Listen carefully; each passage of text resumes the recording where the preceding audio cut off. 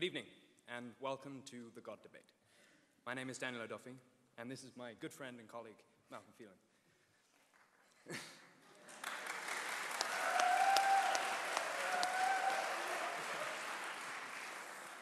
Together, we have organized the debate that you are about to enjoy.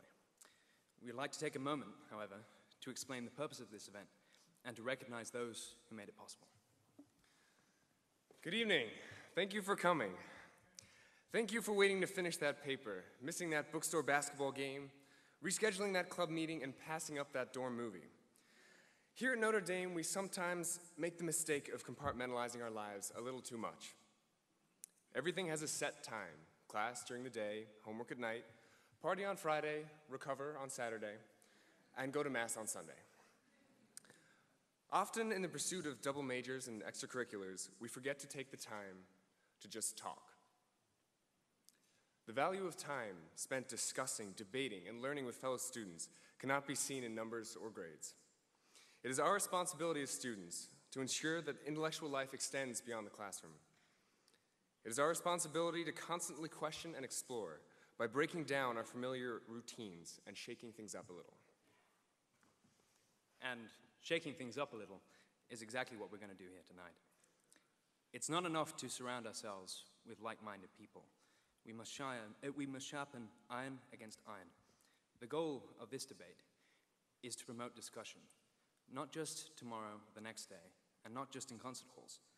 The questions being discussed here tonight should be asked in dorm rooms, in dining halls, and at 4 a.m. in Rutgers. These questions are vitally important, whether we are theist or atheist or somewhere in between. The answers to these questions may never be fully resolved, but the speakers here today will at least shed some light on those questions. They'll shake our preconceptions and unsettle us just enough for us to search for our own answers.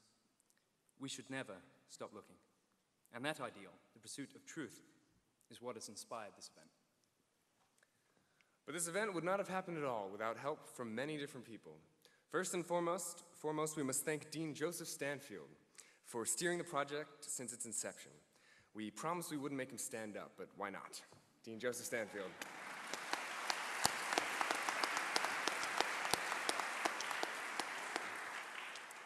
Second, our thanks go to the Center for Philosophy of Religion, especially Joyce and our moderator, Mike Ray, for contributing their time, effort, and funds towards the project.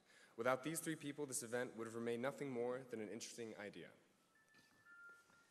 Thank you also to the staff of the DeBartolo Center for Performing Arts for hosting us in this incredible concert hall. Our gratitude also goes out to the Henkels family and their lecture series, as well as the Institute for Scholarship in the Liberal Arts, directed by Augustin Fuentes, for contributing enormously to this debate. For their support, we would also like to thank the College of Arts and Letters, the Center for Undergraduate Scholarly Engagement, the Learning Beyond the Classroom Grant, Father Theodore Hesberg, the Glynn Family Honors Program, the Department of Philosophy, the Program of Liberal Studies, and the Center for the Study of Religion Society, a long list. And a special mention to Cormac and Nick. Finally, it brings me great pleasure to introduce tonight's moderator, Professor Mike Ray. As well as helping set up the debate, Professor Ray runs the Notre Dame Center for Philosophy of Religion. A graduate with honors from UCLA and, more importantly, a double domer, Professor Ray is an instrumental figure in fostering intellectual discussion on campus. There's no better person to moderate a debate on these topics. Please welcome Professor Mike Ray.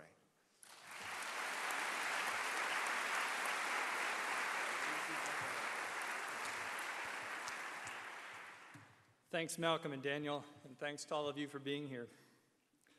Since it was founded in the late 1970s, the Center for Philosophy of Religion has primarily been a think tank for research in philosophy of religion and specifically Christian philosophy. More recently, though, we've started to look for ways to promote more serious philosophical reflection and dialogue about religion and the Christian faith within the undergraduate community on campus. Remarkably, just as we were beginning to think about how we might do that, Daniel O'Duffy walked into my office, dropping not only the idea for tonight's event into our laps, but also over 2/3 of the funding and more than half of the organizational work already completed. Over the past several months, we've watched really in awe as Malcolm and Daniel have worked their magic. They've taught us how to put together an amazing show that will sell out to a crowd of students in 90 minutes flat without even a hint of football in the title. I'm excited to be here tonight, and I'm also excited about the prospect of putting on more events like this one in the years to come. The topic to be discussed tonight is the question, is religion the problem? Hitchens says religion poisons everything. Is he right? Even if it doesn't poison everything, does it at least poison our minds? Is religion, belief in God, just a virus of the mind, as Richard Dawkins thinks? Or is it the case, as D'Souza thinks, that maybe belief in God is perfectly rational and even a good thing? These are the sorts of questions that we're here to talk about tonight. On that note, then, we're delighted to welcome our two speakers, Christopher Hitchens and Dinesh D'Souza. Named one of America's most influential conservative thinkers by the New York Times, Dinesh D'Souza has spent decades at the forefront of politics, from serving as a policy analyst in the Reagan White House to teaching at Stanford University. Since the arrival of the so-called new atheists, however, D'Souza's focus has turned to defending religion.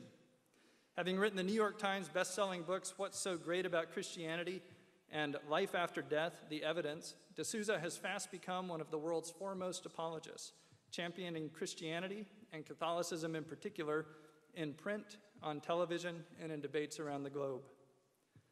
Christopher Hitchens, a self-described Marxist and anti-theist, is, one might say, the polar opposite of D'Souza.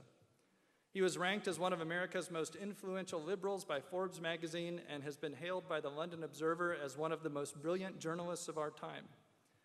As with many of us, his life and thought have been significantly impacted by the religiously motivated violence and cruelty that he has witnessed firsthand and from afar.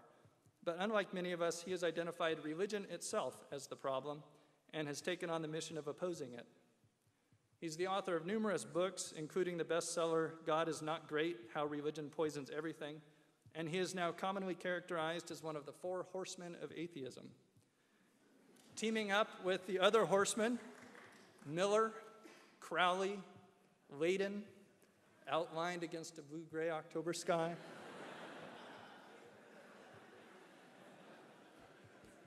Sorry, wrong horseman.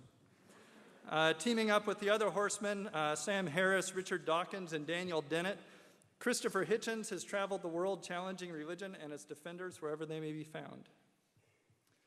The structure of tonight's debate will be as follows. Hitchens will start, taking 15 minutes for his opening remarks, defending the motion that religion is the problem, followed by D'Souza with a 15-minute opposition to the motion. Each will then get 5 minutes for a rebuttal. After that, we'll have about 40 minutes for questions from the audience. There are 2 microphones on the ground floor on either side of the stage. If you have a question for either debater tonight, please line up in an orderly fashion behind the mics, no pushing, once I open the floor to questions. Each will be given a couple of minutes at the end for some closing remarks. Please remember that flash photography, freelance videotaping, and active cell phones are prohibited. Please also do not use laptops. The debate is being videotaped. It will show up on YouTube and on the Center for Philosophy of Religion website. Just sit back and enjoy it.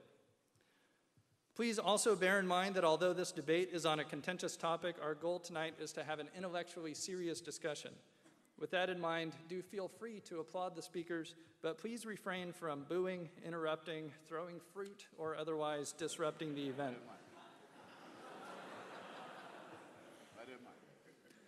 Finally, please remember that Notre Dame is the world's #1 institution in the philosophy of religion and also has one of the world's best theology departments. Any questions that don't get answered tonight, you can ask of your local faculty in the weeks to come.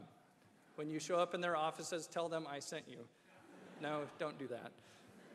Now, on with the show. I give to you Christopher Hitchens.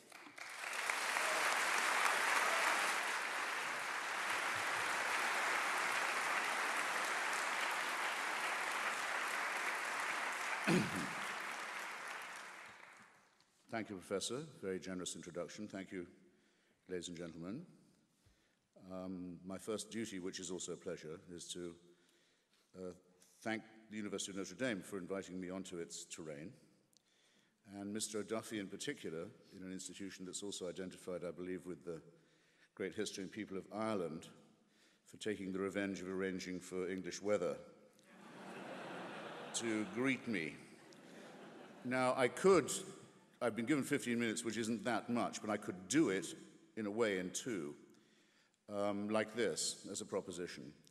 When Gertrude Stein was dying, some of you will know this story, she asked, as her last hour approached, well, what is the answer?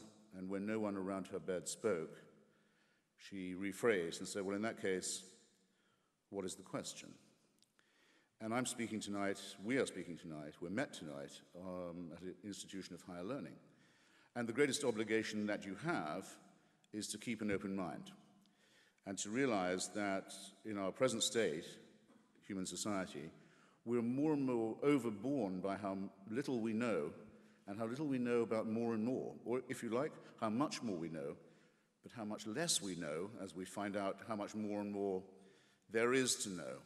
In these circumstances, which I believe to be undeniable, the only respectable intellectual position is one of doubt, skepticism, reservation, and free, and I'd stress free and unfettered inquiry. In that lies, as it has always lain, our only hope. So you should beware always of those who say that these questions have already been decided. In particular, to those who tell you that they've been decided by by revelation, that there are handed down commandments and precepts that predate, in a sense, ourselves, and that the answers are already available if only we could see them, and that the obligation upon ourselves to debate ethical and moral and historical and other questions is thereby dissolved. It seems to me that that is the one position, it's what I call the faith position, that has to be discarded first. So, thank you for your attention, and I'm done. Except that it seems that I have a reputation for demagogy to live up to. When I come to a place like this, I read the local paper, the Campus Observer in this case, and I was sorry to see that Dinesh and I are not considered up to the standards of Father Richard McBrien, whose exacting standards, I dare say, are out of our reach. And I was also sorry to see myself and others represented in other papers, and in particular by a distinguished cleric in St. Peter's on Good Friday, who made a speech through which His Holiness the Pope sat in silence, Father Cantalam Mesa, saying that people like myself are part of a pogrom, a persecution comparable only to that of the Jews, with the church in mind. This is the first time I've ever been accused of being part of a pogrom or a persecution. But as long as it's going on, I'll also add that it's the only pogrom I've ever heard of that's led by small, deaf and dumb children whose cries for justice have been ignored. And while that is the definition of the pogrom, I'll continue to support it because I think it demonstrates very clearly the moral superiority of the secular concept of justice and law over canon law and religious law, with its sickly emphasis on self-exculpation in the guise of forgiveness and redemption. That's not the only reason why religion is a problem. It's a problem principally because it is man-made, because to an extent it is true, as the church used to preach when it had more confidence, that we are, in some sense, originally sinful and guilty. If you want to prove that, you only have to look at the many religions that people have constructed to see that they are indeed the product of an imperfectly evolved primate species, about half a chromosome away from a chimpanzee, with a prefrontal lobe that's too small, an adrenaline gland that's too big, and various other evolutionary deformities about which we're finding out ever more. A species that is predatory. A man is a wolf to man, homo homini lupus, as has well been said. A species that's very fearful of itself and others and of the natural order. And above all, very, very willing, despite its protestations of religious modesty, to be convinced that the operations of the cosmos and the universe are all operating with us in mind. Make up your mind whether you want to be modest or not. But don't say that you are made out of dust, or if you're a woman out of a bit of rib, or if you're a Muslim out of a clot of blood, and you're an abject sinner born into guilt. but add, nonetheless, let's cheer up. The whole universe is still designed with you in mind. This is not modesty or humility. It's a man-made false consolation, in my judgment, and it does great moral damage. It warps, it begins by warping what we might call our moral sense of proportion. I wish that was all that could be said, though I think that's the most important thing. I ought to say why I think it ought to be credited. And I ought to add that my colleagues Richard Dawkins and Daniel Dennett have been very generous in this respect. This debate would be uninteresting if religion was one-dimensional. Religion was our first attempt to make sense of our surroundings. It was our first attempt at cosmology, for example, to make sense of what goes on in the heavens. It was our first attempt at what I care about the most, the study of literature and literary criticism. It gave us texts to deliberate and even to debate about, even if some of those texts were held to be the word of God and beyond review and beyond criticism, nonetheless the idea is introduced, and it had never been introduced before. It's our first attempt at healthcare, in one way. If you go to the shaman or the witch doctor, and you make the right propitiations, the right sacrifices, and you really believe in it, you do have a better chance of recovery. Everybody knows it's a medical fact. Morale is an ingredient in health, and it was our first attempt at that too. It was our first very bad attempt at human solidarity because it was tribe-based, but nonetheless it taught that there were virtues in sticking together. And it was our first attempt, I would say also, this is not an exhaustive list, at psychiatric care, at dealing with the terrible loneliness of the human condition, at what happens when the individual spirit looks out shivering into the enormous void of the cosmos and contemplates its own extinction and deals with the awful fear of death. This was the first attempt to apply any balm to that awful question. But, as Charles Darwin says of our own evident kinship with lower mammals and lower forms of life, we bear, as he puts it in The Origin of Species, we bear always the ineffaceable stamp of our lowly origin. I'll repeat it, the ineffaceable stamp of our lowly origin. Religion does the same thing. It quite clearly shows that it's the first, the most primitive, the most crude, and the most deluded attempt to make sense. It is the worst attempt, but partly because it was the first. So the credit can be divided in that way. And the worst thing it did was to offer us certainty, to say, these are truths that are unalterable, they're handed down from on high, we only have to learn God's will and how to obey it in order to free ourselves from these dilemmas. That's probably the worst advice of all. Heinrich Heine says that if you're in a dark wood on a dark night and you don't know where you are and you've never been through this territory before, you may be well advised to hire as a guide the local mad, blind old man who can feel his way through the forest, because he can do something you can't. But when the dawn breaks and the light comes, you would be silly if you continued to operate with this guide, this blind, mad old man who was doing his best with the first attempt. To give you just two very contemporary examples, to have a germ theory of disease relieves you of the idea that plagues are punishments, that the church used to preach, that plagues come because the Jews have poisoned the wells, as the church very often preached, or that the Jews even exist and are themselves a plague, as the church used to preach when it felt strong enough and also was morally weak enough and had such little evidence. You can free yourself from the idea that diseases are punishments or visitations. If you study plate tectonics, you won't do what the Archbishop of Haiti did the other day, speaking to his sorrowing people after his predecessor had been buried in the ruins of the cathedral at Port-au-Prince, along with 250,000 other unfortunate Haitians whose lives were miserable enough as it was, and to say, with the Cardinal Archbishop of New York standing next to him, that God had something to say to Haiti, and this is the way he chose to say it. If you study plate tectonics and a few other things, you will free yourself of this appalling burden from our superstitious, fearful primate past. And I suggest, again, to an institution of higher learning, that's a responsibility we all have to take on. If we reflect, some people say the great Stephen Jay Gould, who I admired very much, from whom we all learned a great deal about evolutionary biology, used to say, rather leniently, I think, that, well, these are non-overlapping magisteria, the material world, the scientific world, and the faith world. I think non-overlapping is too soft. I think it's more a question, really, increasingly, of it being a matter of incompatibility, or perhaps better to say, irreconcilability. Just if you reflect on a few things I'll have time, I hope, to mention. My timer, by the way, isn't running, so I'm under your discipline, Professor. You'll give me... 4.5 minutes. Very good.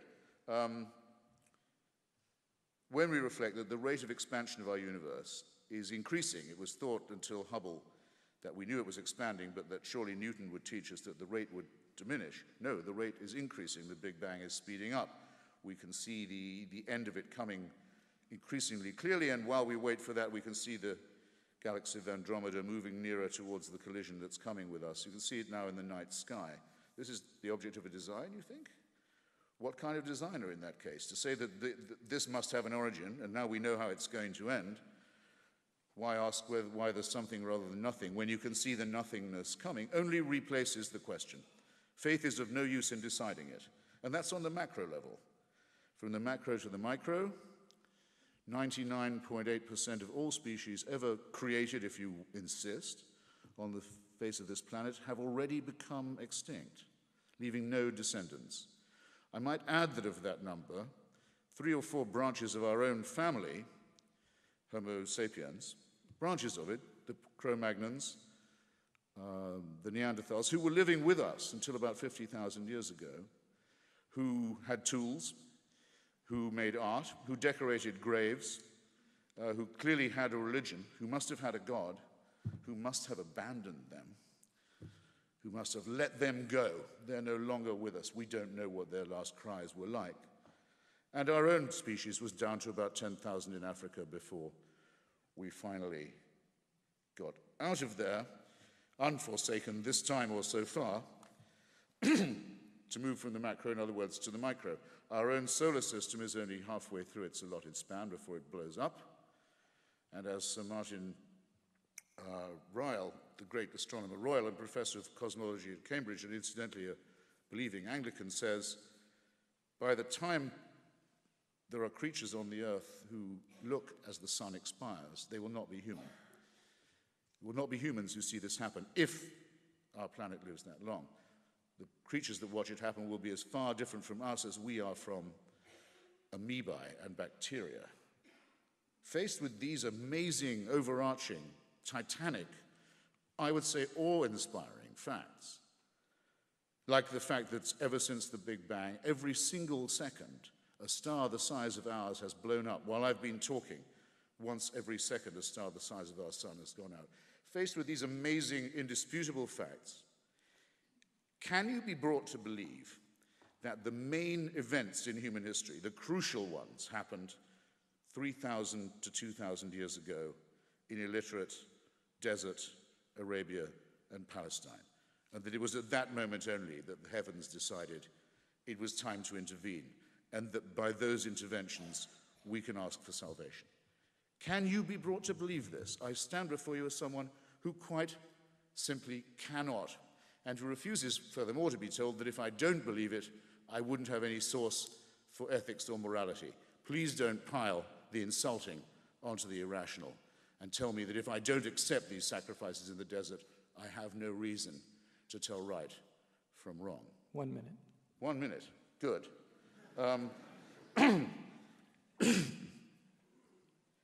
Then I'll have to prune, and you'll be the losers.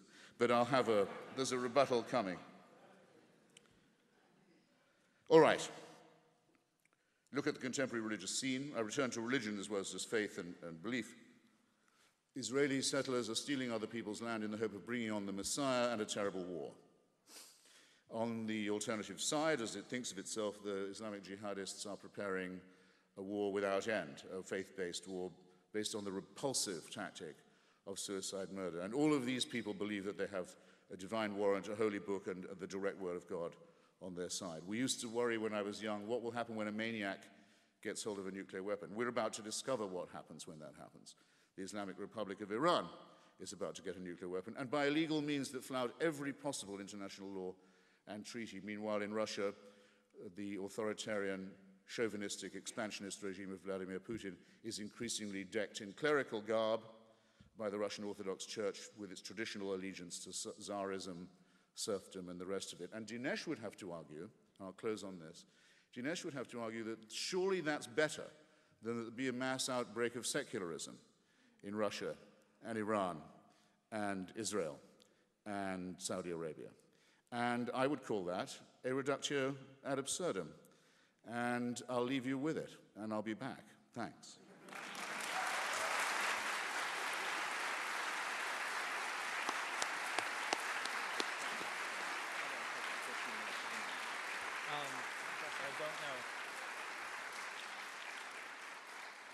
And now Dinesh D'Souza. Do you want to use this one? It'd be great. Just face it my way. Yes. Go. Thank you very much. I'm delighted to be here. Wow, this is a beautiful auditorium, quite an event. I understand the tickets were I almost didn't get in myself. I have been listening with some interest to Christopher Hitchens. Listening to him, I feel a little bit like Winston Churchill during the Boer War. He said it is always exhilarating to be shot at without result. And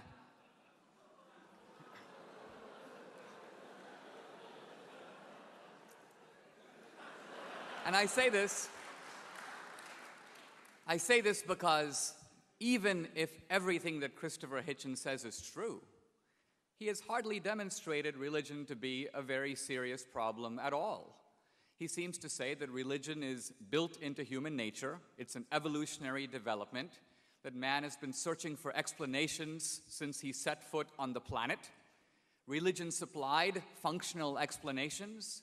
Now perhaps we have better ones. Even if all this were true, I'm going to dispute it and show it's not true, but even if it were true, this would hardly be a damning indictment of religion. Science itself has developed in the same way. It's been an explanation. It's gotten better over time. But what I want to do is meet Christopher on his own ground. He says we should be doubters, and I'm going to be a doubter. He says we should be skeptics, and I endorse that completely. In this debate, at no time will I make any arguments that appeal to revelation, scripture, or authority. I'll make arguments based on reason alone. And I want to engage the argument on Hitchens' own ground not by making the easy argument for the utility of religion. It's good for us, it makes practical sense, it's consoling. That's all true. I'm going to actually make an argument for the truth of religion. And the argument I'm going to make, well, I call it the presuppositional argument, but it's an argument that requires a little bit of explanation. Imagine if you're a detective and you approach a crime scene.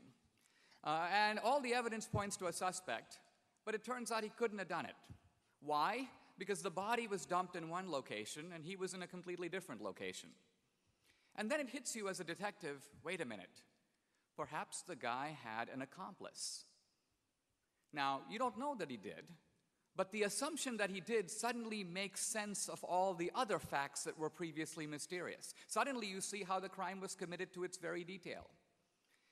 If this seems like a little bit of an unusual way to argue, I want to emphasize that this is precisely the way in which scientists argue when faced with new phenomena. For example, scientists looking at galaxies out there have noticed that the galaxies hang together, and yet when you measure the amount of matter in them, there's not enough gravity to hold the galaxies together. They should be flying apart.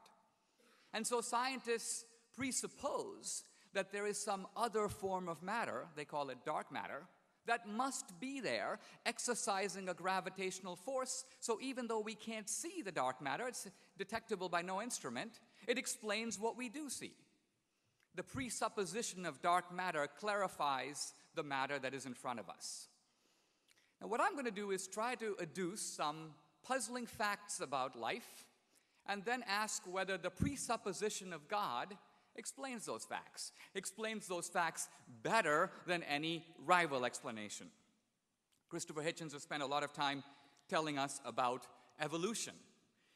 And evolution as an effort to explain the presence of life on the planet. But of course, evolution does not explain the presence of life on the planet. Darwin knew that. Evolution merely explains the transition between one life form and another. That's very different from accounting for life itself. Consider, for example, the primordial cell. If you read Franklin Harold's book, The Way of the Cell, this is a biologist at University of Colorado in Boulder, he describes the cell as a kind of supercomputer. It is of a level of complexity. Even Richard Dawkins in his work describes the cell as a kind of digital computer. Now, the cell can't have evolved because evolution presupposes the cell. Evolution requires a cell that already has the built-in capacity to reproduce itself. So how did we get a cell? The very idea that random molecules in a warm pond through a bolt of lightning assembled a cell would be akin to saying that a bolt of lightning in a warm pond could assemble an automobile or a skyscraper. It's preposterous. Richard Dawkins knows it's preposterous, and therefore when asked, how did we get life originally, he said, well, maybe aliens brought it from another planet. It's ridiculous, but it's, in a way, the best explanation he could come up with other than intelligent design. So there we go. We have the mystery of the cell. But evolution raises further puzzles, because evolution depends upon a universe structured in a certain way. Evolution depends on a sun that's 8 light minutes away. Evolution depends upon the constants of nature. If I were to pick up a pen and drop it, it will fall at a known acceleration to the ground, gravity. The universe has a whole bunch of these constants, hundreds of them. Scientists have asked, what if these constants, on which evolution depends, what if these constants were changed a little bit? What if the speed of light were a little slower or a little faster? This question is addressed by Stephen Hawking in his book, A Brief History of Time. He says that if you change these constants of nature at all, and he's talking about the rate of expansion of the universe, he says if you change that not 10% or 1%, but 1 part in 100,000 millionth million, we would have no universe, we would have no life. Not just Homo sapiens, no complex life would have evolved anywhere. In other words, our very existence here is dependent upon the fine-tuning of a set of constants in nature. We're not talking about just on Earth, the entire universe. This argument, that is sometimes called the anthropic principle of the fine-tuned universe, this has put modern atheism completely on the defensive. Why should the universe be structured in precisely this way and no other way? What is the best explanation? Is there an atheist explanation? I'd like to hear it. Let's move on in thinking about evolution, because evolution cannot explain the depth of human evil. What I mean by this is simply this. Evolution presumes cruelty. Evolution presumes harshness, but it is a harshness tempered by necessity. Think of a lion. It wants to eat the antelope because it's hungry. But have you ever heard of a lion that wants to wipe every antelope off the face of the earth? No. So how do you explain this human evil that far outruns necessity and reaches depths that seem almost unfathomable?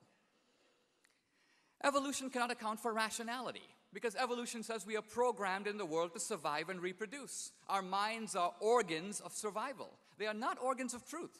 So if we believe in rationality, we require something outside of evolution to account for that. Evolution can't even account for morality.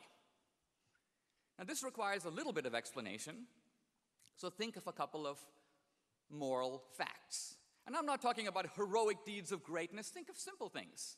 Getting up to give your seat to an old lady in a bus. Donating blood. There's a famine in Haiti, you volunteer your time or you write a check. Now, if we are evolved primates who are programmed to survive and reproduce, why would we do these things? There's a whole literature on this, and basically it comes down to this. The advocates of evolution say, well, evolution is a form of extended selfishness. If a mother jumps into a burning car to save her 2 children, that's because she and her children have the same genes. So what seems like an altruistic and noble deed is actually merely a cunning strategy on the part of the mom to make sure her genes make it into the next generation. We're not talking about her Levi's. We're talking about her genetic inheritance. Or evolution appeals to what can be called reciprocal advantage. You scratch my back and I'll scratch yours. A businessman may be nice to a customer, not because he thinks he's a great guy, but because he wants him to come back into the store again. But these two common evolutionary strategies to explain morality don't explain the three examples I gave at all. I'm in a bus, the old lady hobbles in. She's not a relative, she isn't grandma. So genetic kinship doesn't come into it, and neither does reciprocal advantage. I don't say, well, I think I'll give her my seat because next week I want her seat. No, you give up your seat because you're a nice guy. You give up blood because you want to do a good thing. You donate your time to help strangers who are genetically unrelated to you and can't reciprocate your favors. These are the simple facts of morality in the world. And what is the evolutionary explanation for them? There is none, or if there is one, I would like to hear it. So in debating these issues, very often it's very easy to knock the burden of proof onto the theist and say, you explain everything. But no, in the world we're not in the position where there's only one explanation contending. There are rival explanations. There is a theist explanation, the God explanation, and there is a non-theist or atheist explanation. We have to weigh the two against each other. My contention is that the atheist explanation flounders when confronted with all these facts: the complexity of the cell, the fine-tuning of the universe, the fact of morality, the depth of human evil, the reality of morality in the world. What about the God explanation? Seems obvious to me. It does one heck of a lot better. Why do we have a cell that shows the structure of complexity? Because the cell has been intelligently designed, perhaps by an intelligent designer. Why does the universe show complexity and rationality? Well, those are the characteristics of the Creator who made it that way. Why are there depths of human evil? Because our lives are a cosmic drama in which good and evil are in constant struggle. The Christian story. Why is there morality in the world? Why do we all feel, even when it works against our advantage, a moral law within us? Well, that's because there is a moral lawgiver who gave it to us. So when we put it all together, the presupposition of God is invisible. I concede that. We can't see him. But if we posit him, all these mysterious facts, suddenly the lights come on. It provides an explanation. Now again, with any presuppositional argument, there may be a better alternative explanation. And so I put the ball into Christopher Hitchens' court to say, if you can explain these facts better than I can, I will happily, as a skeptic, concede to your point of view. Give me a better explanation for these facts. I leave you with this thought. Ultimately, we know that belief is good for us.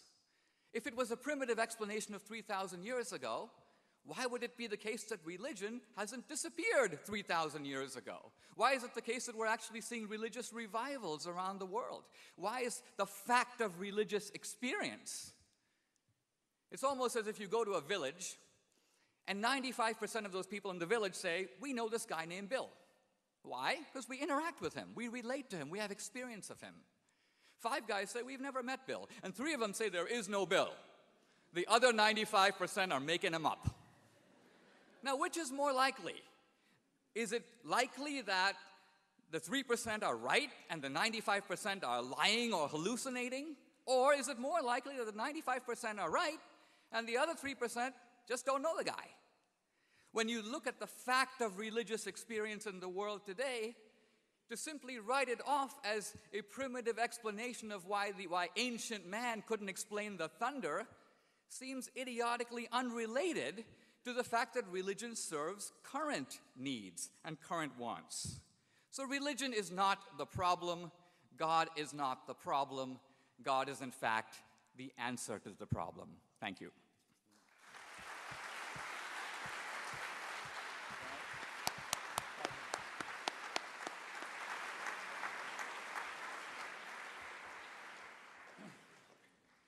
I never hear Dinesh doing that without thinking what a wonderful Muslim he would make. You try telling 100 people in Saudi Arabia that you don't think the Prophet Muhammad really heard those voices.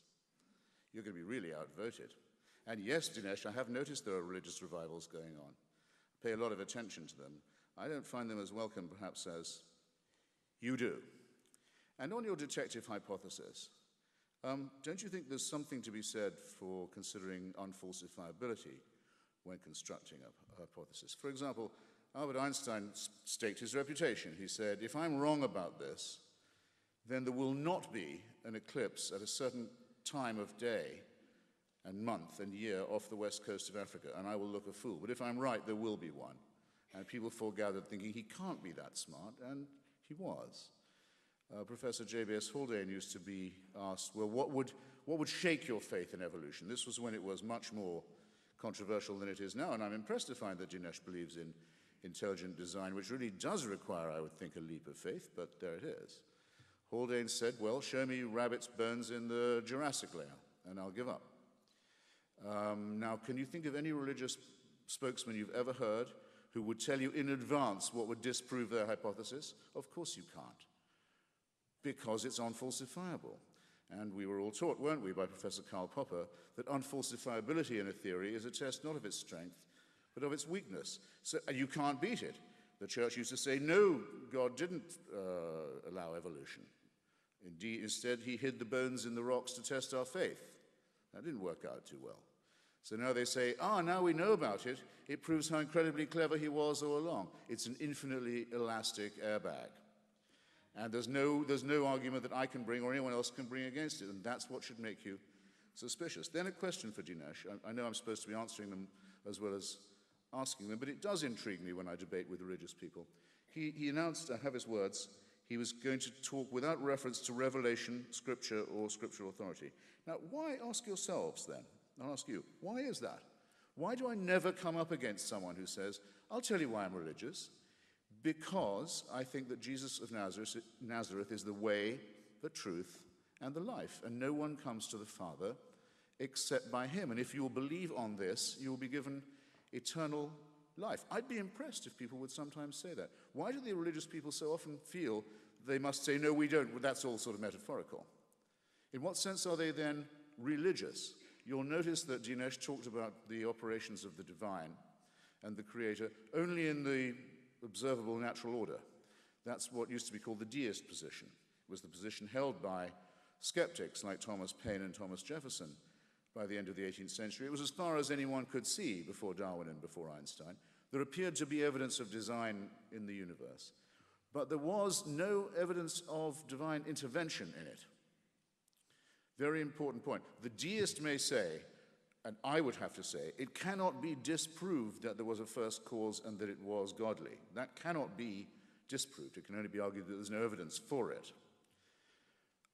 But the deists, having established that position, if they have, has all their work still ahead of them to show that there is a God who cares about us, even knows we exist, takes sides in our little tribal wars, cares who we sleep with and in what position, cares what we eat and on what day of the week, arbitrates matters of this kind. That's the conceited, that's the endless human wish to believe that we have parents who want to look out for us and help us not to grow up or get out of the way.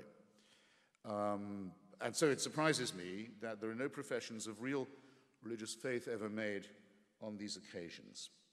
Now, I suppose I should then say what my own method in this is, since I was challenged on that point. Take the two figures of Jesus of Nazareth and Socrates. I believe Jesus of Nazareth operates on the fringe of mythology and prehistory. I don't think it's absolutely certainly established there was such a person, or that he made those pronouncements, or that he was the Son of God, or the Son of a Virgin, or any of these things. And I would likewise have to concede that we only know of the work of Socrates through second-hand sources, in the same way, second or third-hand. Quite impressive ones in some cases, from Plato's Apology, but it can't be demonstrated to me that Socrates ever walked the streets of Athens. That's 5 minutes. How many? That's 5 minutes. That's 5. Just quickly, then. If it could be shown to a believing Christian, the grave of Jesus opened and the body of him found and the resurrection disproved, if that could be archaeologically done, for the sake of argument, it would presumably be a disaster for you. You'd have to think, then we're alone. Then how are we going to know right from wrong? what can we do? I maintain with Socrates that, on the contrary, the moral problems and ethical problems and other dilemmas that we have would be exactly the same as they are. What are our duties to each other? How could we build the just city? How should we think? How can we face the possibility of our loneliness? How can we do right and do wrong? These questions would remain exactly as they are, and as they do. And so all that is necessary is to transcend the superstitious, transcend the mythical, and accept the responsibility, take it on ourselves, that no one can do this for us. And I would hope that in a great university, that thought might carry the day. Thank you.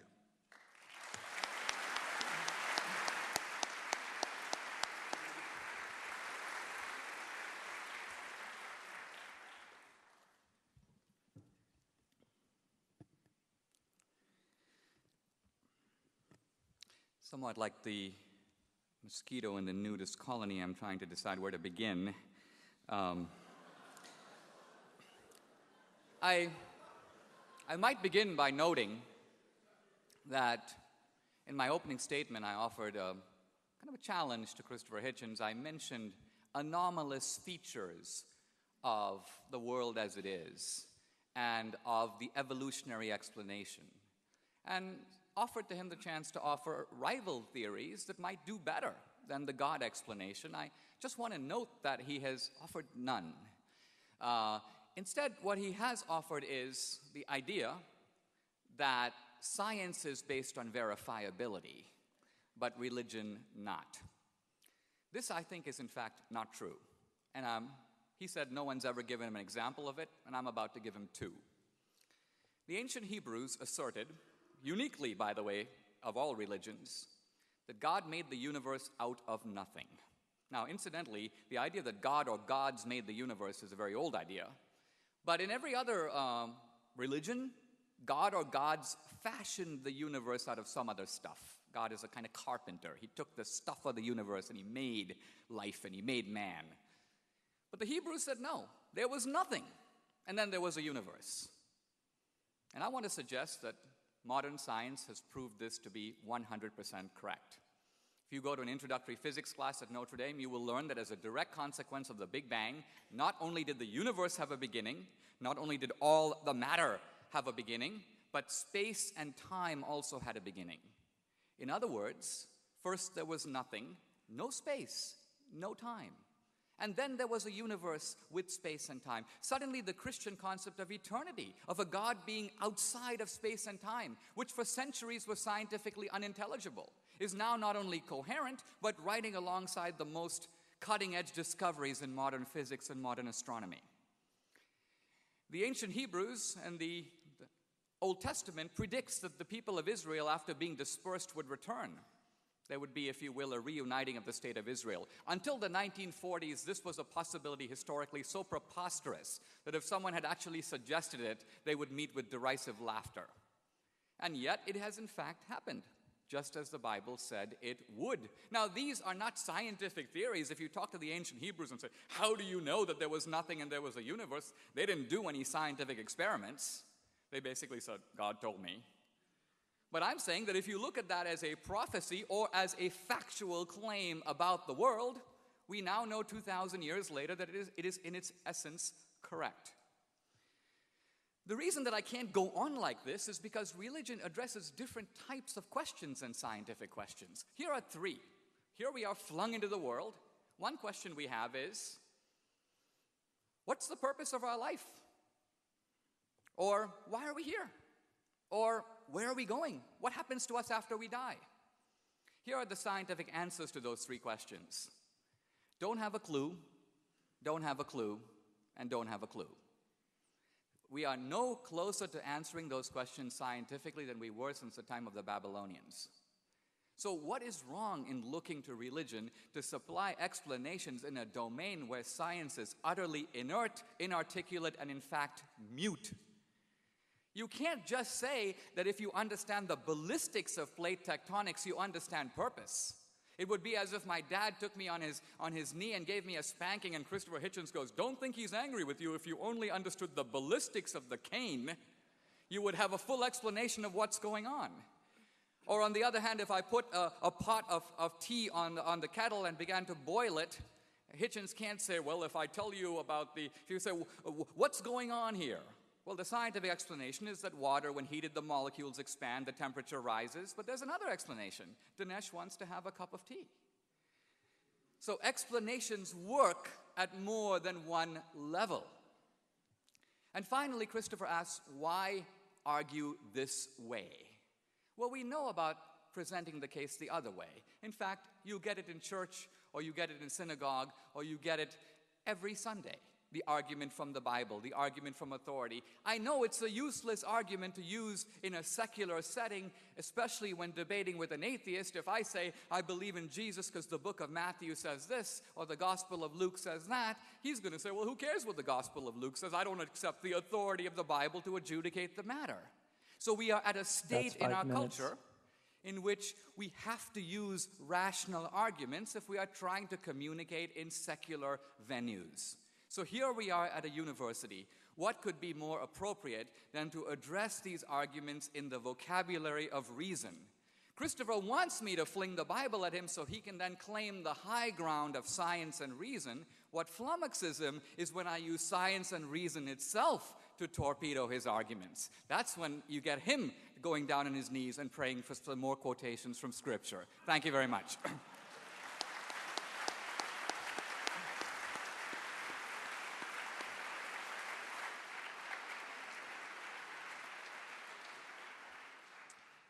We now have time for questions. We have 2 microphones down in front. If you have a question for either of our speakers, please come forward and line up.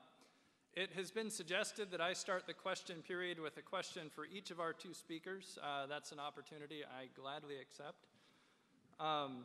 After I'm done asking questions, I'll field questions from the audience.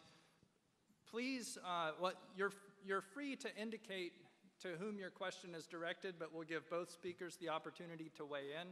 Please limit yourself to 1 brief question. I'm the only one that gets 2.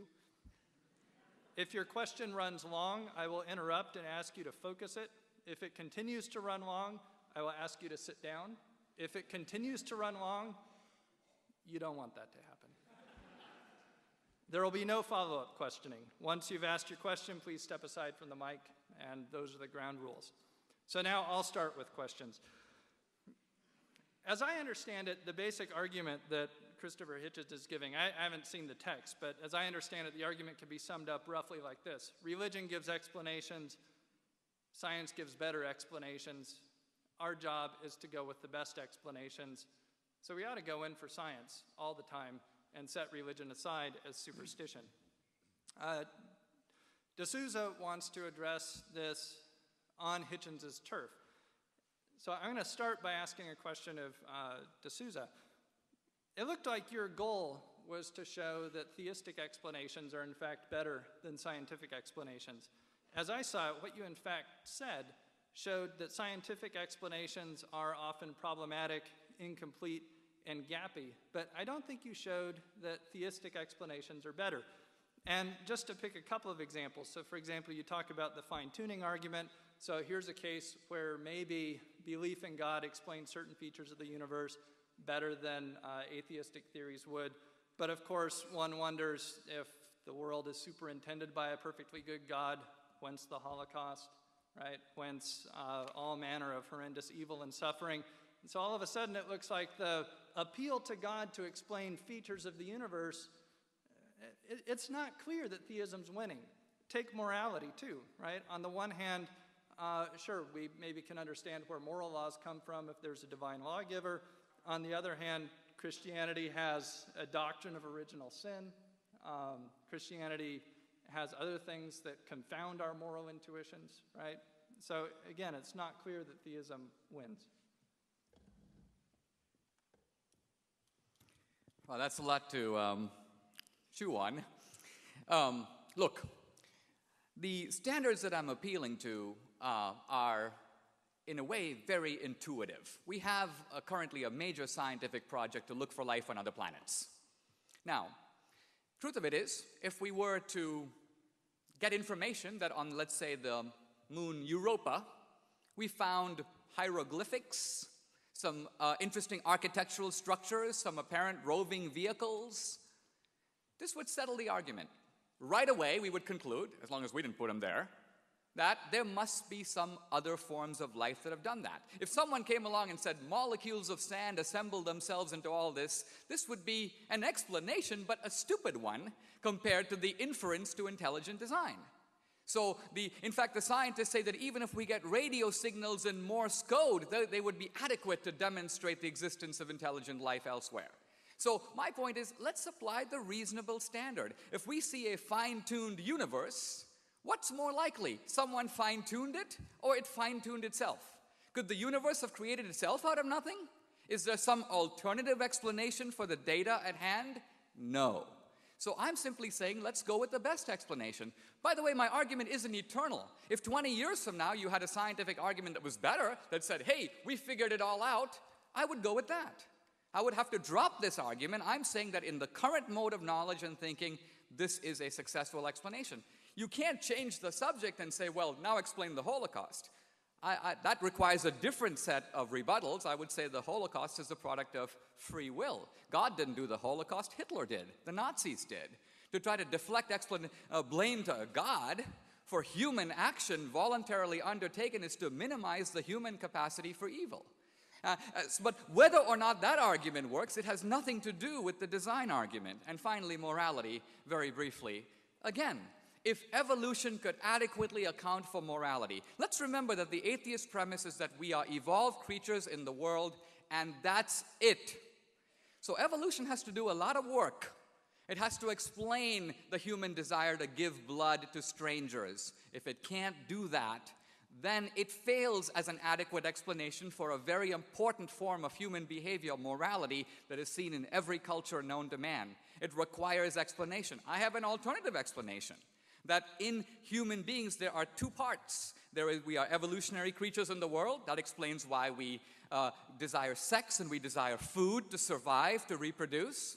But then I have this other thing inside of me, what Adam Smith calls the impartial spectator.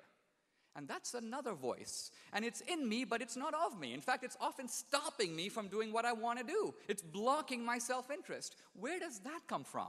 How does evolution account for that? So I'm saying that the God hypothesis casts more light on that subject, the hypothesis of a moral lawgiver. In fact, even the hypothesis of a life to come. You may say a final court in which our moral deeds will be adjudicated. Explains why we act the way we do now.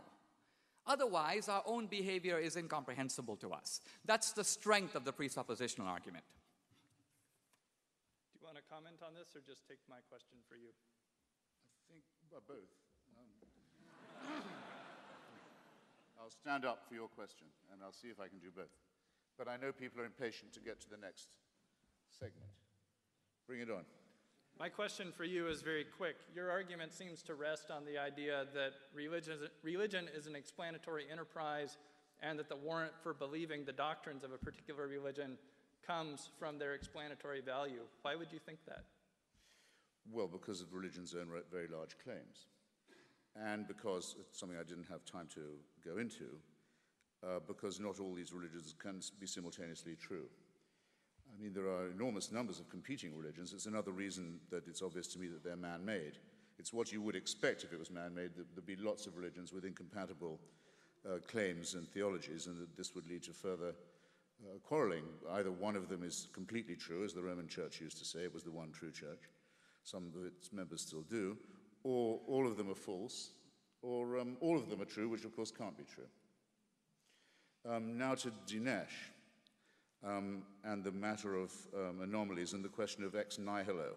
Half the time when I debate, it's people saying, nothing can come from nothing, you can't get something from nothing, so since there is something, someone must have wanted there to be something. Not, I think, a very impressive syllogism. I can't do it all this evening, but it's very easy for anyone to go and see Professor Lawrence Krauss deliver his brilliant lecture online called A Whole Universe from Nothing, which explains to you how indeed you can get very large numbers of things from nothing with the proper understanding of quantum theory. And then tonight Dinesh says, really there was nothing, and the Hebrews were so clever that they knew that. And therefore they must have been right about God as well. This is ridiculous, The ancient Hebrews also thought that God made man and women out of nothing or out of dust and clay, whereas we have an exact knowledge, or increasingly exact knowledge, of precisely the genetic materials in common with other creatures from which we were assembled. And then, not content with that, he says biblical prophecy is true in respect of Palestine. This is an extraordinary thing, and you were right to mention the Holocaust. If it's true that God wanted the Jews to get back to Palestine, then it must have been true that he wanted their exile to be ended, the galut, as it's known to Zionism, the exile, the wandering. And we know how that wandering was ended, by Christian Europe throwing living Jewish babies into furnaces. Well, that must be part of the plan then, mustn't it? And some rabbis used to claim that, by the way. They used to claim that the Holocaust was a punishment for exile. And then people started to desert the synagogue, so they shut up about it until the 1967 war. And then when the Israeli army got the Wailing Wall back, they said, we shouldn't have spoken so quickly. Actually, this was what God always had in mind all along, the conquest by Jews of the Palestinians, where you see how brilliantly that's worked out. I don't think it's wise or moral or decent to try and detect the finger of God in human quarrels. I think the enterprise is futile, and it incidentally shows the absurdity of all arguments from design. Thank you. Thank you both for coming tonight. I'm wondering if either or both of you can acknowledge, or rather I'd like to hear your feelings on the possibility of your thoughts and your theories on religion or lack of a God being simply a product of your environment. Or to phrase another way, if you were born to a different family in a different place, perhaps with a different skin color, Christopher, would you still be an atheist? And Dinesh, would you still be, I'm assuming, Christian, a believer in religion? Or could the roles be completely reversed? And are your theories and your thoughts strictly based on your upbringing? Well, was it to me first? Well, in that case, I can start with a compliment to Dinesh, because in one of his books, he tells the story of asking his father in India, Daddy, everyone around here seems to be Hindu, with quite a few Muslims. Why are we Christians? And his father said, because, Dinesh, my lad, the Portuguese Inquisition got to this part of India first. Which is, in fact, the full and complete explanation for that.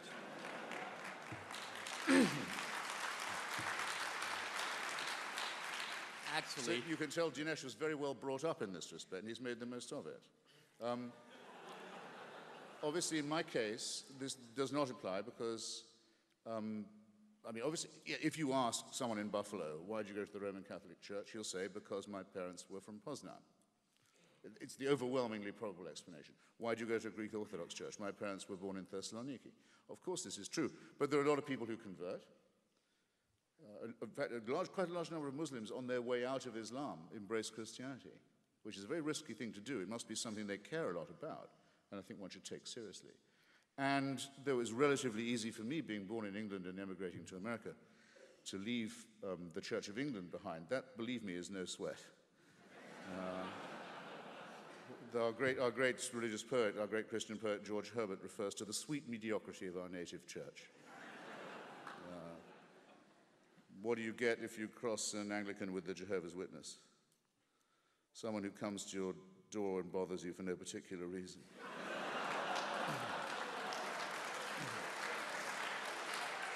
So,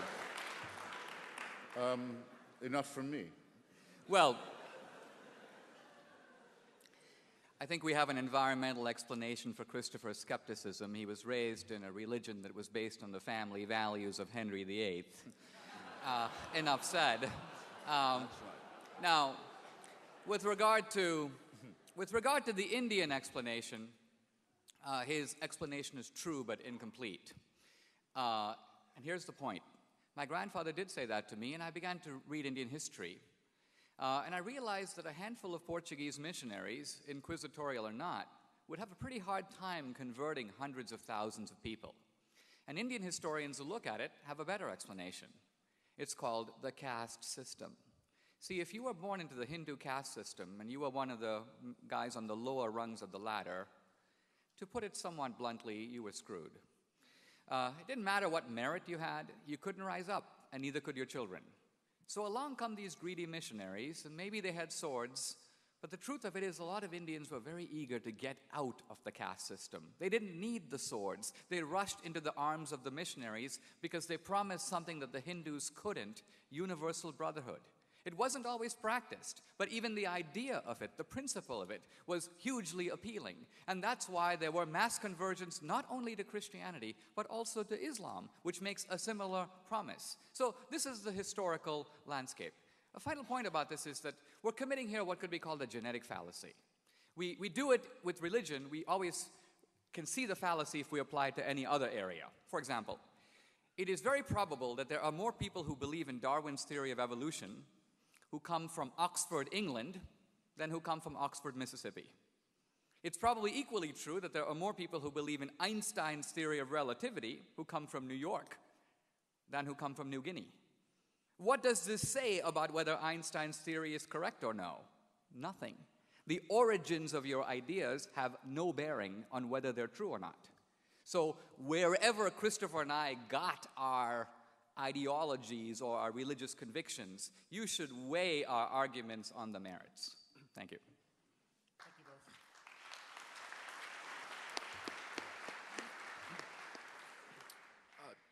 both. Mr. D'Souza, you mentioned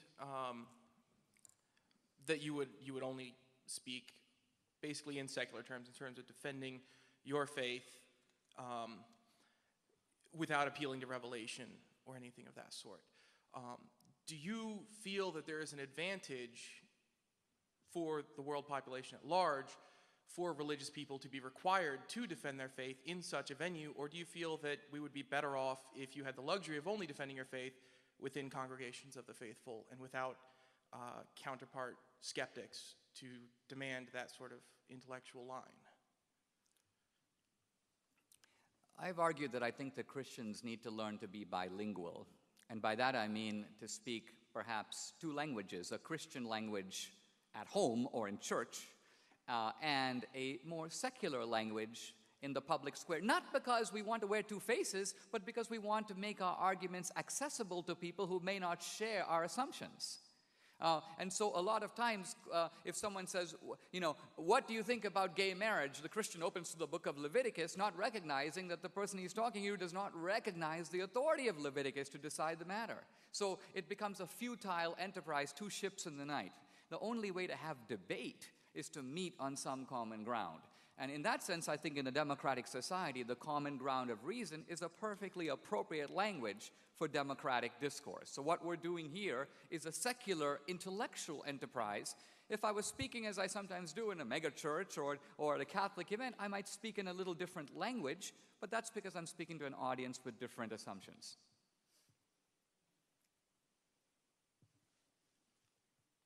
My name's Ian. No, it was for Dinesh. I'm Ian from the Michiana Skeptics. My question is for Dinesh. Christopher, you kind of addressed this already. It's on the issue of spontaneous generation. Dinesh, you used the analogy with the jet being spontaneously put together by a thunderstorm, in a junkyards of sorts. I was wondering, how do you defend the argument that it's more likely that a creator did this when, even though it's unlikely that, say, something would have randomly created a cell or a molecule over time, there's still in the infinite spans of things, in the vast amount of time that the universe has existed, some minuscule probability that this could have come about, versus this blatant argument that it must have been this because it's improbable when there is no really backing for the reverse argument. How do you counteract this? And also if you have anything to add to this, Christopher. It is true that one can always, by re-rigging the assumptions, create new probabilities. So for example, there are many physicists who have computed that if you look at all the particles of matter in the entire universe, the chance of them randomly assembling to produce a cell is essentially zero. However, you can increase that probability by adding universes.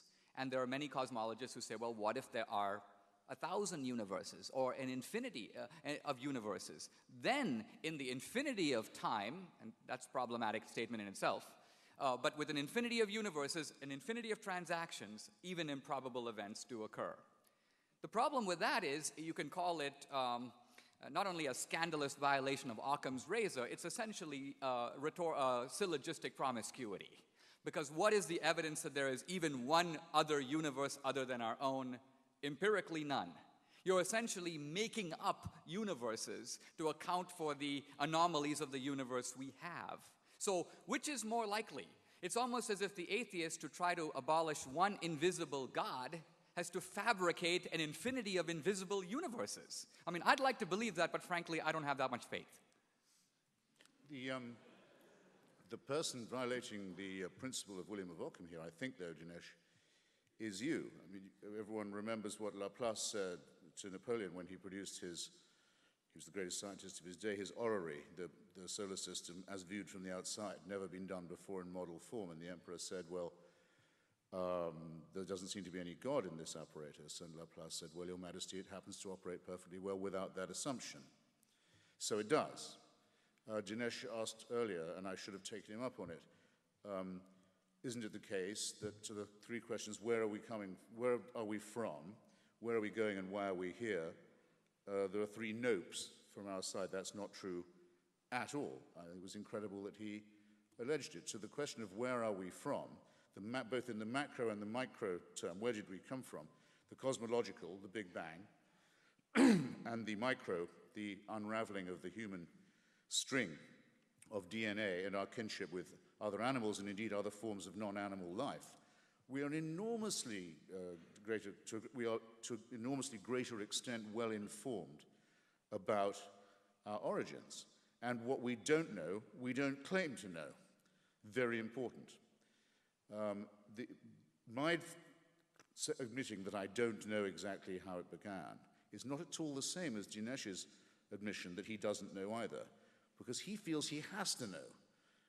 Because if it's not a matter of faith and it's not a matter of God, he can't say he believes in it a little bit.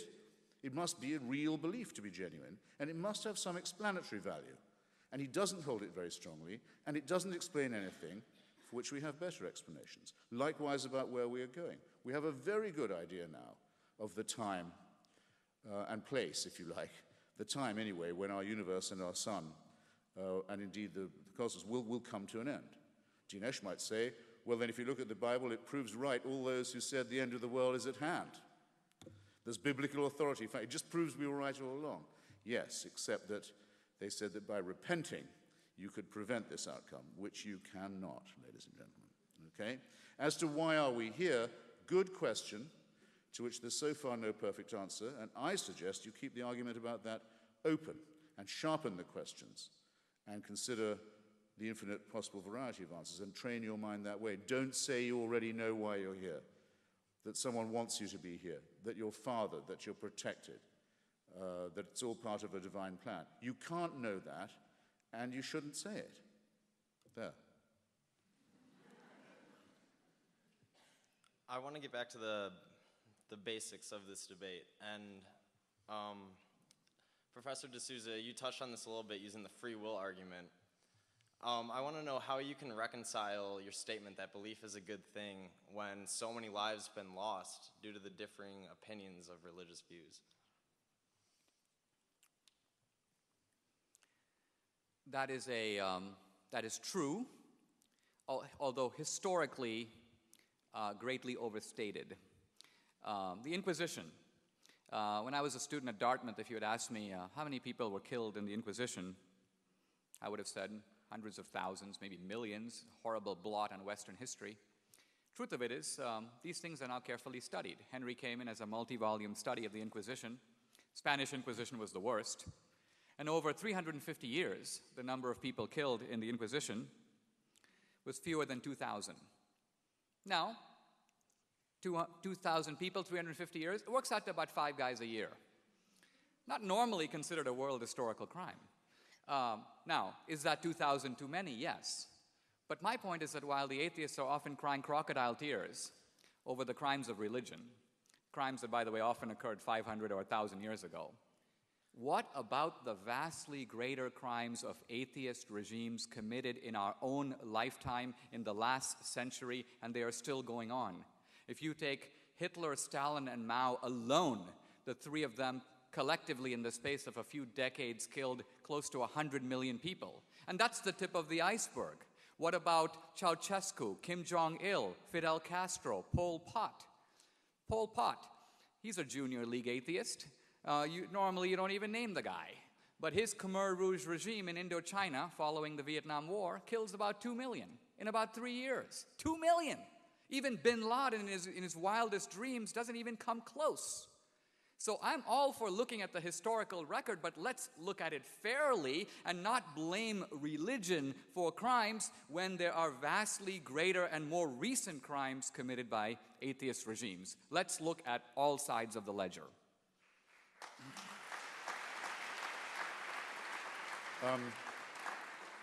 There's a factual and a theoretical comment to be made on that. First, I think you're flat out wrong on the Inquisition. Not that the numbers game is crucial, but the Inquisition in the Americas caused Father Bartolomeo de las Casas to convene a great meeting at the University of Salamanca to consider whether the Christian world should ever have gone as conquistadors, because the genocidal price paid by the people of old Colombia, pre-Colombia, was so high. Slavery, torture, burning. No one knows what the numbers are, but they're horrifying. The second, the 30 Years' War has to be considered a war of religion, and we don't know how many people were killed there either, but the retarding of civilization was absolutely gigantic, as well as the appalling harvest of innocent population. Third, at the beginning of the First World War, a clash of empires, all of the imperial leaders were, in a sense, theocrats. The Ottoman Empire was a theocracy by definition. Kaiser Wilhelm II was the head of the Protestant Church in Germany. The Tsar of Russia was the head of the Russian Orthodox Church in Russia. The King Emperor of Britain, George V, was the head of the Church of England, as you say, rightly founded on the family values of Henry VIII. Civilization has not recovered from the retarding process of that war either. In fact, we never will get over what happened in that war. And those are wars of religion. Just to stay with the point of fact and on the allegation that the other killers are secular. Of the first one you mentioned, Adolf Hitler, it has to be said that I can almost give you the page reference of Mein Kampf, where he says that his desire to slaughter the Jews is because his fealty to the work of the Lord. He regards it as a holy cause. That's in Mein Kampf. Maybe he doesn't have the authority to say that, but you can't call him secular. On the belt buckle of every Nazi soldier, it read, Gott mit uns, every single one of them, God on our side. Just as the Confederacy had Deo Vindice as its official motto in the Civil War for slavery.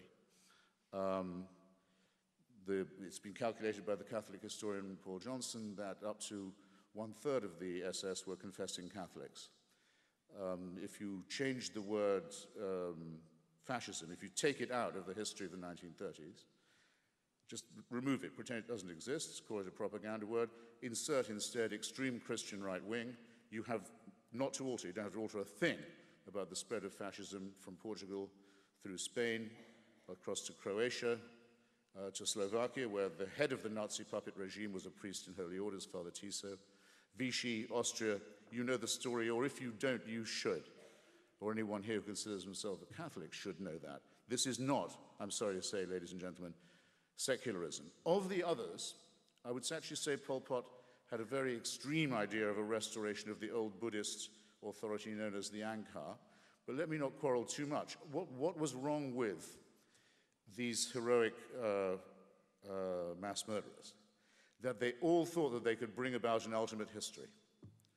They all thought that with them, history would be consummated. History would in fact come to an end. They were messianic. The whole problem to begin with is the idea that human beings can be perfected by force, or by faith, or by conquest, or by inquisition. That can take an explicitly religious form or just another messianic form, but it reinforces the point I began with. Take nothing for certain. Don't believe in any absolutism. Don't believe in any totalitarianism. Don't ask for any supreme leader in the sky or on earth, for that way lies madness and torture and murder, and always will. May I answer briefly, just given the nature of the topic? Let me say very briefly, first of all, Las Casas was not protesting the work of the Inquisition. He was protesting the work of the conquistadors.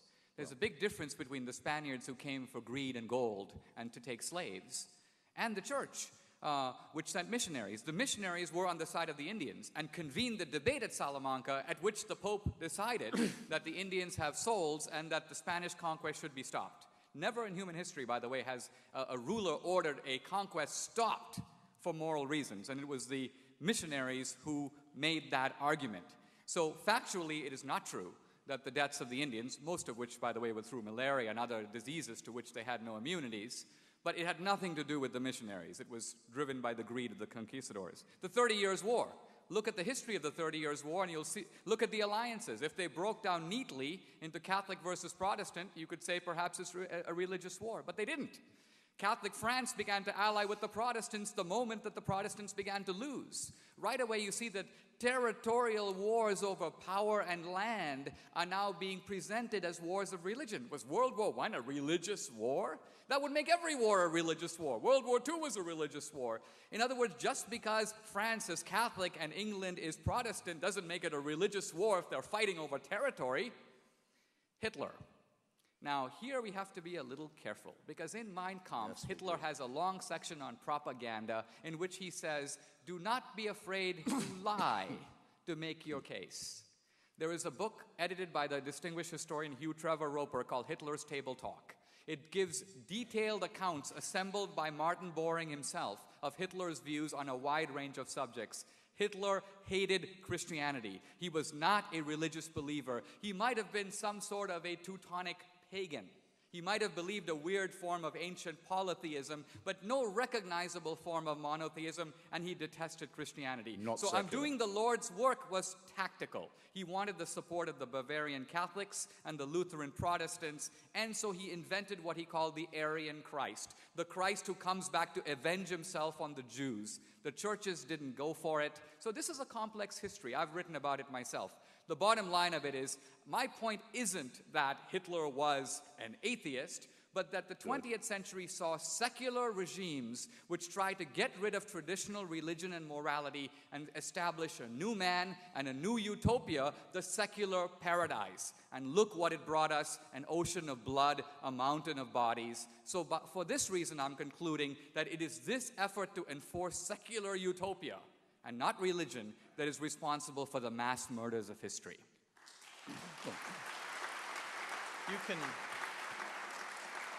You can reply quickly if you like, and then we'll go back to I'll be very questions. quick. I'm going to let the questions go about 8 minutes over time because we started late, and then we'll wrap up.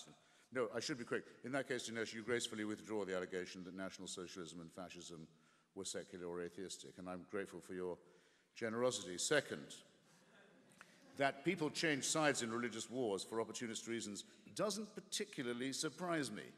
You can spend a lot of time telling a Protestant in Northern Ireland who has a picture of King William painted on the side of his house that when King William fought the Battle of the Boyne, his ally was the Pope. The Protestant sort of knows this, the Ulster Protestant, but he doesn't really believe it's true, happens to be true. Of course it's opportunistic. Why is it opportunistic? Because religion is man-made, as I began by saying. It's what you would expect if religion was the creation of aggressive, fearful primates. It's exactly what you would expect. And the same would be true of its non-religious attempts to create paradise, because it's asking too much of people, and it leads to fanaticism and torture and murder and war. So all you succeed in doing is replacing the question. No, there's no teleology. No, there's no eschatology. No, there's no ultimate history. No, there's no redemption. No, there are no supreme leaders here or anywhere else. Thank you. Thank you both for the thought-provoking ideas that you've presented. I have questions about the scientific things that you mentioned. One was sort of raised earlier. You mentioned the cell as this complex thing, as if it is theorized that it arose spontaneously. And I may be out of date, but I remember reading theories at some points about more chemical molecules that began reproducing much before any actual cells. And wouldn't that be an explanation of earlier life? And the second one has to do with the perfectly tuned universe and whether the logic of saying that life exists that fits this perfectly tuned universe is an indication of that somehow divinely created fits with the idea that there's evolution, and that if the universe is tuned in a certain way, that the only possibility of life with that tuning is life as it exists now. And perhaps it would be presumptuous of us to say that if it were tuned differently, there wouldn't be some other way that different forms of life would have arisen. Let me address those points in sequence. With regard to the cell, Darwin speculated that it might have come about in a warm pond. In the 1950s, there were some experiments that generated some amino acids, and there was a lot of excitement thinking that there might be a way to recreate in the laboratory the ingredients of life. Those experiments haven't gone anywhere, but more importantly, that in the real world wasn't a laboratory. Even if you could recreate the ingredients in a laboratory using all the laboratory apparatus, it doesn't mean it happened. You have to show that it could have happened that way in nature. So the point I'm simply saying is based on current knowledge, and all arguments have to be based on what we know now. We're all open to new ideas in the future. There is currently no good explanation. And all I'm saying is that in any other sphere of life, if I was walking down and look in an alley and I see a head rolling around, I conclude that somebody committed suicide or somebody killed someone. It's a reasonable inference from the data. You could say, well, that's a rather presumptuous conclusion. There might have been natural ways in which the head detached itself from the... There could be, but what's the most plausible under the circumstances? Normally, when we see intelligent activity, what is science but an effort to excavate intelligence out of nature? The reason we need Newton and Einstein is because intelligence is hidden in nature. E equals mc squared doesn't jump out at you. You gotta test nature and pull it out. So if nature is an embodiment, a network of intelligent systems, isn't the most reasonable explanation that intelligence put it there? If we need intelligence to get it out, how to get there in the first place?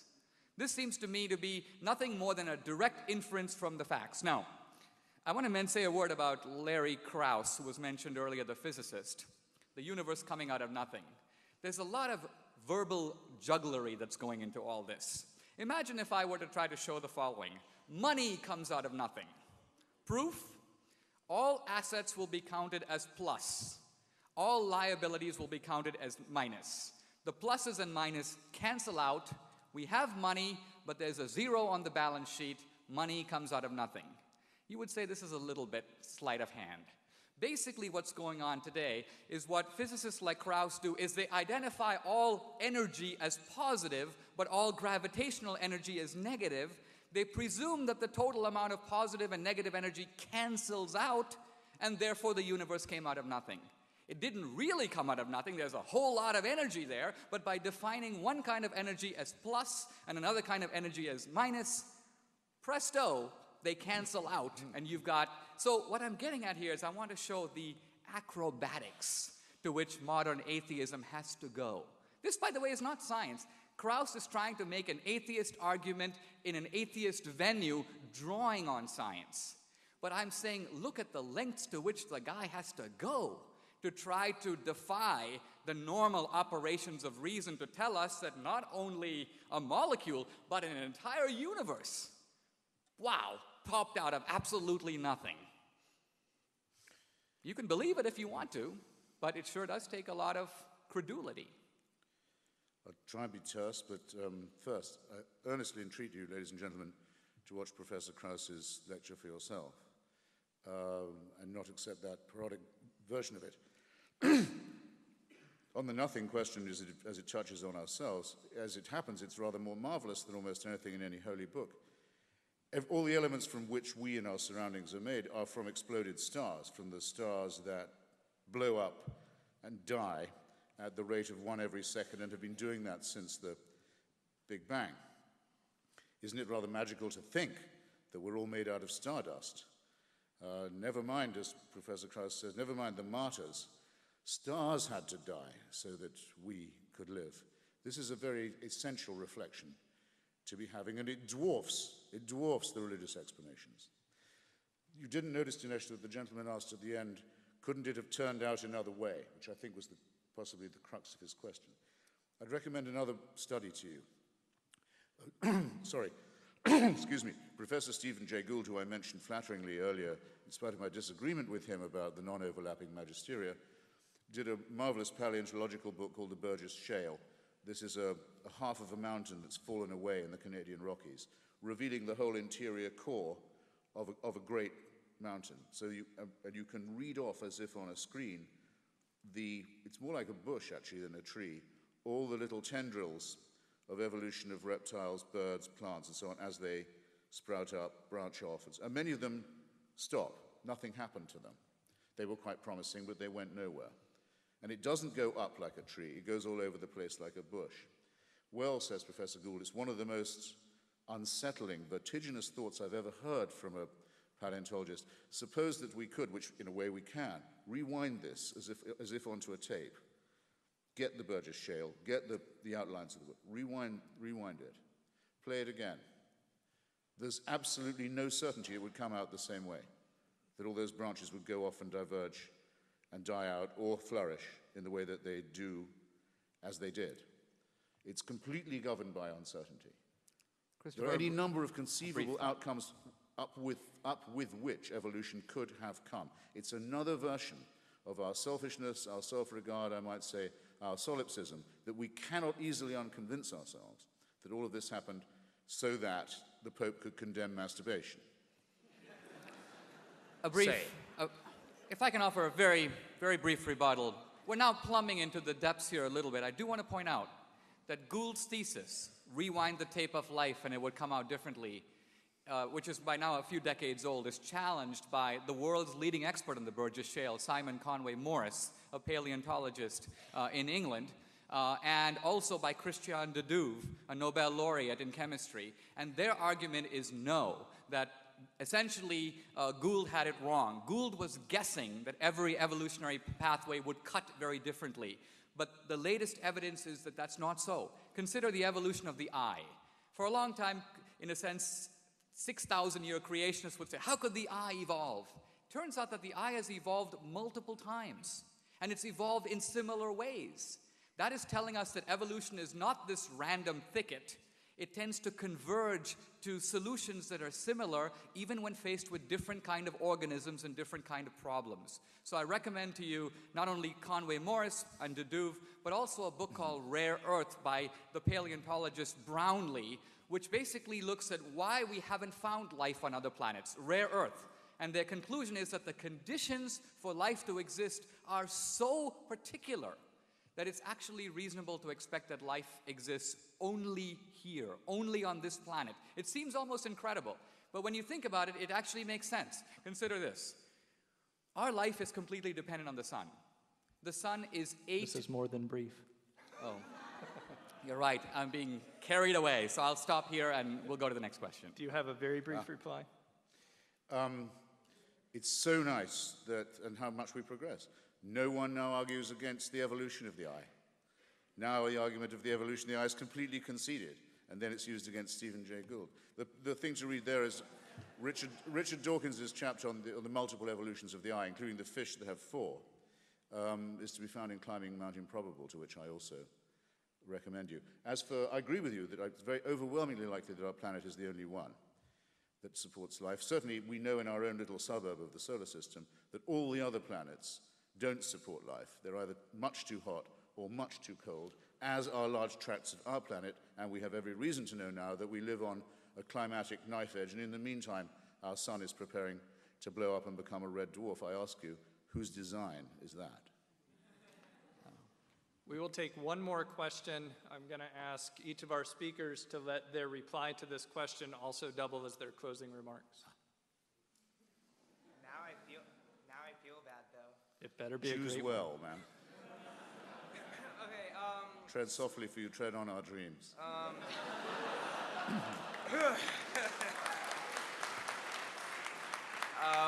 My question is for Mr. Dinesh. You talked before about, well, the improbability of a lot of things, and given the improbability, the necessary meaning of certain things. So because of the improbability of life in some circumstances, because of the uniqueness of life here, that this implies something. How would you respond to the thought that maybe there doesn't have to be any meaning, that say, as existentialists would say, there's no inherent meaning, but we can create our own meaning. So I guess my question is, why must there be some inherent purpose or some trajectory? Why can't things have just happened, albeit maybe very improbably? I think that you misunderstand my argument if it is an inference to meaning. I'm not saying we have improbable events, we've got to figure out some kind of meaning. No, I'm making inference to a cause. David Hume, the great skeptic, said there is no event that occurs without a cause. Now, true, in the weird world of the quantum, we can find exceptions to that rule. But quantum effects cancel out when you come to macroscopic objects. And whenever you hear someone say, consciousness, I really don't know what that is, but perhaps it's a quantum thing, he's basically saying he doesn't know. The quantum is invoked to explain things that are unexplained. Here's my point. Here's the argument tightened up. Everything that has a beginning, all material objects that have a beginning, have a cause. The universe is a material object that has a beginning. The universe has a cause. The cause could be natural or supernatural. The cause cannot be natural because nature can't cause itself, unless Professor Krauss is right. Since the cause can't be natural, it's more believable that a supernatural being, and moreover a supernatural being with a lot of power and a lot of knowledge and a lot of concern for us, because life is the outcome of this process, these are reasonable inferences to a cause. I mentioned earlier the three big questions. Christopher said science has provided answers, and he restated all my three questions. So none of them were my original questions. So for example, when I said, where are we going? My point was, what happens after we die? Is there life after death? We don't know. The atheist doesn't know, the believer doesn't know. The atheist who says there isn't, just like the believer who says there is making a leap of faith. Christopher avoided the question by changing it to, will the universe come to an end? Will the sun blow up? That wasn't my point. My point is what happens to us after we die. That is unknown. Science has no insight on that question. And here's a final thought. Very often we use evolution as a catch-all explanation, but we don't subject evolution to the critical scrutiny that we subject religion. For example, Christopher invoked earlier, and it's been repeatedly invoked, Freud's idea that we invent the afterlife because we want to live forever. We're upset with life, we have suffering, we have death, we imagine another world that's better. No suffering, no death, heaven. Now, the only problem with this, first of all, is that religions not only posit heaven, they also posit hell. And if you're going to make up another world to compensate for the difficulties in this one, it's very odd that you would make up hell. Hell's a lot worse than diabetes, or even death, because death is just turning off the computer. But there's an evolutionary argument against this that has now discredited the Freudian explanation. And what is that? Evolution says that we are creatures programmed to survive and reproduce. It is very costly for us to invent schemes that are not true and to invest costly resources, especially for primitive man, to give money to priests, to build cathedrals and pyramids, to invest in the next life. Evolution ruthlessly punishes that kind of extravagance. And that's why this Freudian theory, which was very fashionable 60 years ago, has fallen into disrepute among scholars. It makes no evolutionary sense. So the bottom line I'm getting at here is, in a debate like this, I've been very pleased with this debate. I think it has been actually at a higher level than a lot of debates on this kind of a topic, and even some of our debates. I think we've been able to raise it to another level. Ultimately, I want to show that the believer's position, no less than the atheist, is an attempt to grapple with the facts, to make sense of the data, to illuminate rationally the world that we live in. Faith is not a substitute for reason. Faith only kicks in when reason comes to an end. When there are explanations and they stop. I date my wife for 3 years. I then want to decide if I should propose. I put in reason. I try to see where it goes. But then I say, what is life with her going to be like for the next 50 years? And there's no way to know. I can say, well, I'm going to be an agnostic. I'm going to wait for the data to come in. Well, if I do that, she'll marry someone else, so we'll both be dead. The data will never be in. At some point, Rational knowledge has to give way to practical action. And faith is the bridge between limited, always limited human knowledge and the inevitability and necessity of human action. That ultimately is something that knowledge can teach us. Thank you very much.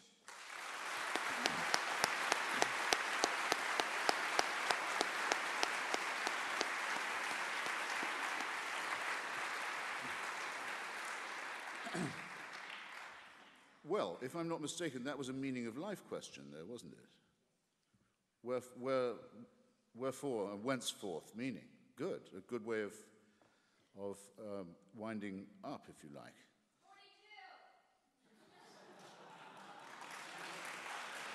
42. Hitchhiker's Guide to the Galaxy. I missed something there. It went past my bat. And slightly put me off my stroke as well. Just a second. Where was it? Yes, meaning. But before I go to that, just two things on Dinesh in his last remarks. I don't think it can fairly be said in front of an audience like this that the refusal to take a faith-based position that has no evidence, in other words, a belief that there is an afterlife, or a belief that there is a supreme being, if I say I don't believe it because there's no evidence for it, it isn't even casuistry to say that that is, on my part, a faith-based statement. It's instead a refusal of faith and a refusal to use it as a method of reasoning. So it's not comparing like with like at all. Second, not just completely to defend Sigmund Freud, Dinesh is right in criticizing Freud's future of an illusion to the extent that when people are subject to wish thinking, we might expect them to be purely hedonistic, only to want the best, to say, let's imagine a comforting future while we are about it. There's something that will cheer us all up. As a matter of fact, we're not as nice as all that. We don't want everyone going to hell. Excuse me, we don't want everyone going to heaven.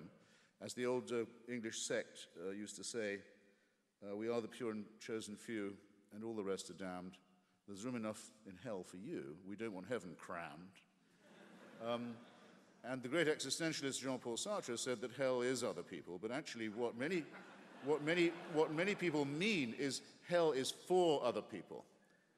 And they have just as strong a wish, thought, that other people suffer eternally as they have the thought and the wish for themselves that they should be in paradise. You can see it very explicitly when you see other versions of the paradise myth, like the Muslim one, or early Christian versions, where part of the pleasure of being in heaven was knowing that other people were burning forever.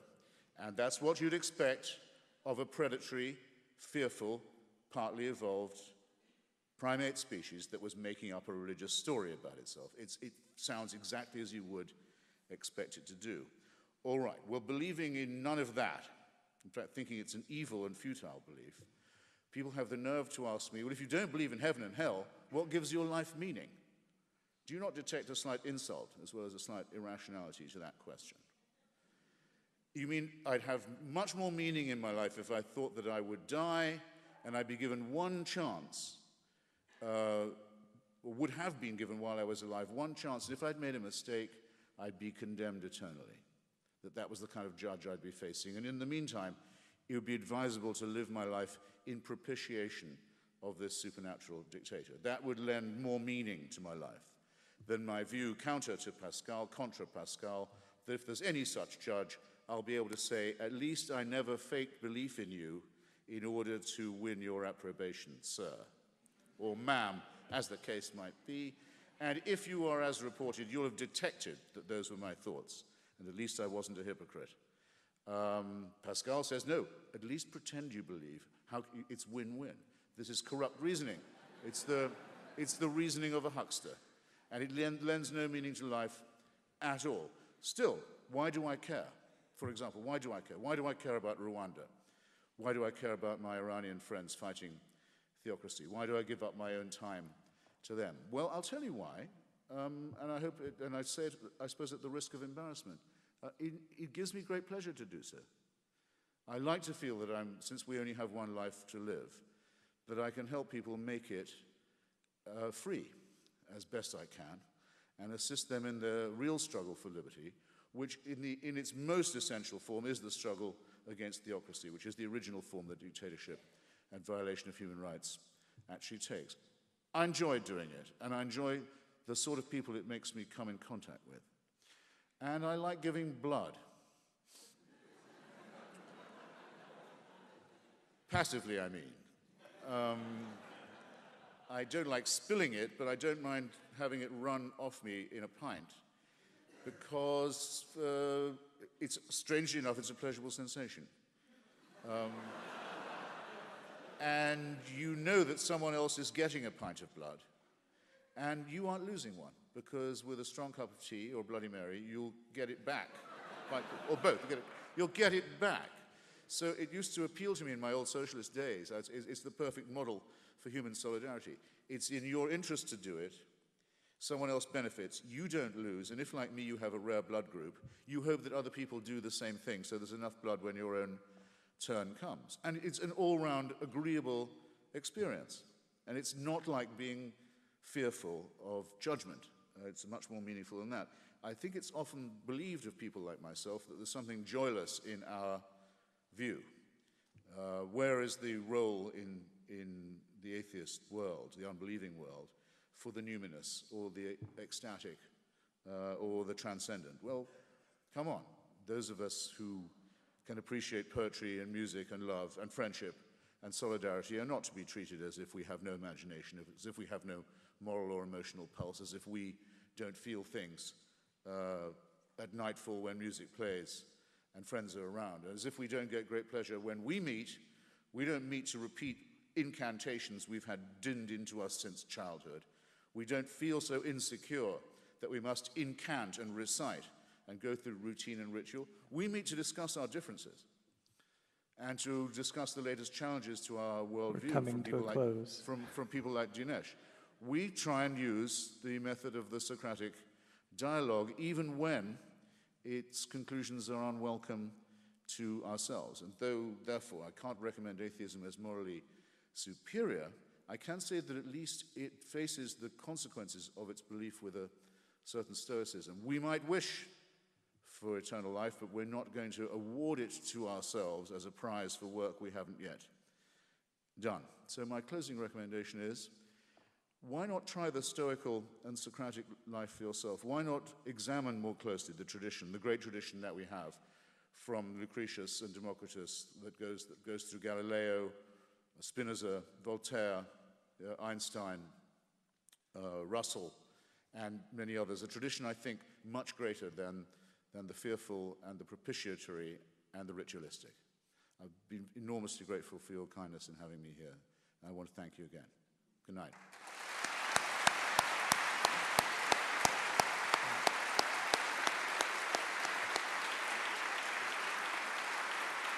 Thank you all for coming.